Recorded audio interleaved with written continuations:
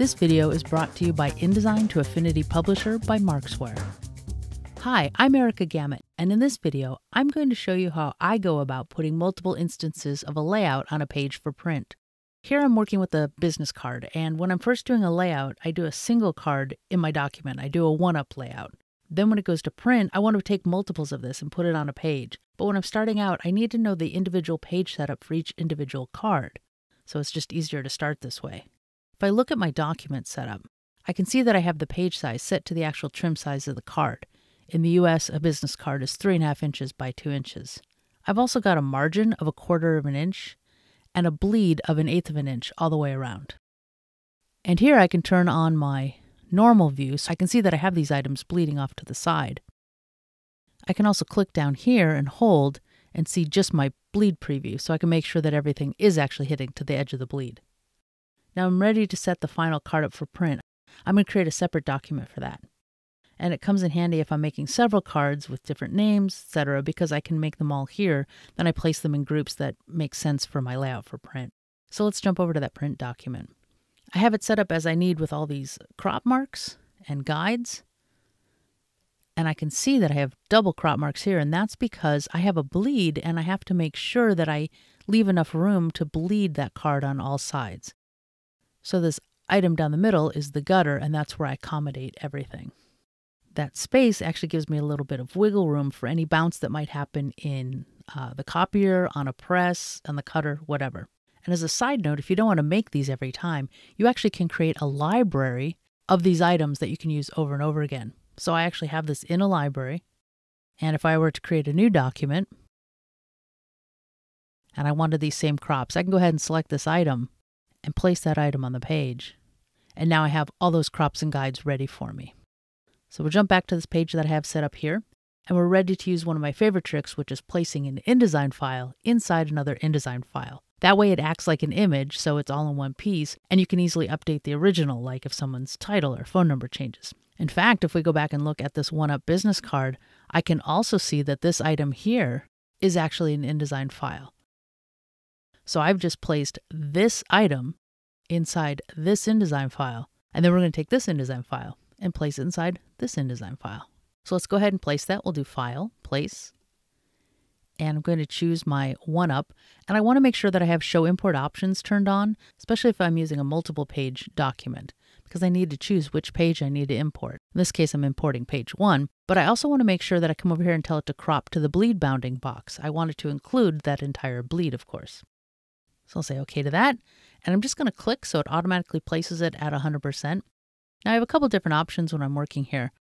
I could use my guides, except that my guides are set for the cut and I have the bleed, so I have to sort of make sure this sits right in the middle. I also know that it needs to sit at 1/2 inch from the left and 1 inch down. I could also set this at the 0 point if that makes it easier, and then step and repeat it and move it into place. In this case, I know where it needs to sit, so I'm going to go ahead and step and repeat that.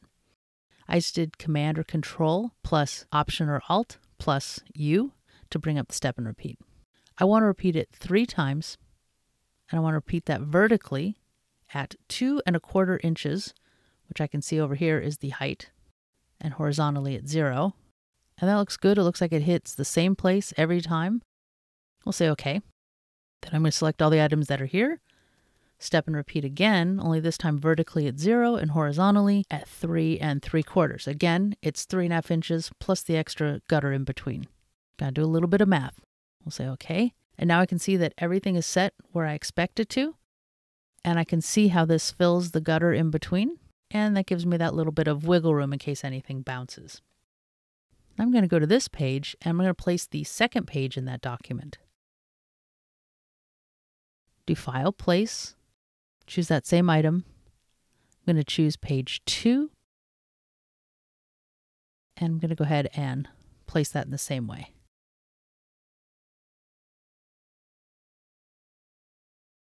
Now I'm just going to drag down 1 extra copy. We're not going to do all the step and repeat. Because what I want to show you is that in this gutter, I can see that this is a continuous tone. There's no actual need for that extra gutter. And by getting rid of it, I can squeeze in 2 extra cards onto the page, and I'll have far fewer cuts, which at a print shop will actually cost you less. So let's look at the page I would set that up on. Let's go to this last page. And here I've gotten rid of the gutter.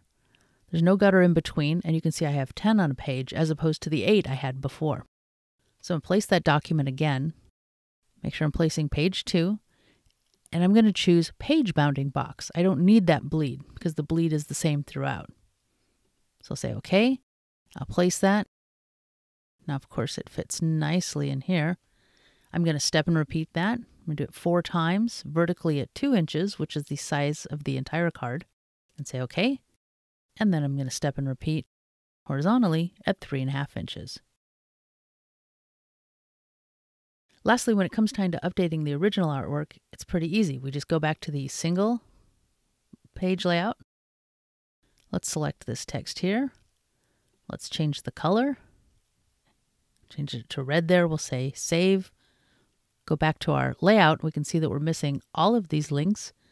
I can just double click on that and it updates it to that red all throughout. So the nice thing is I can go ahead and make changes to the original and it updates in the multiple up document.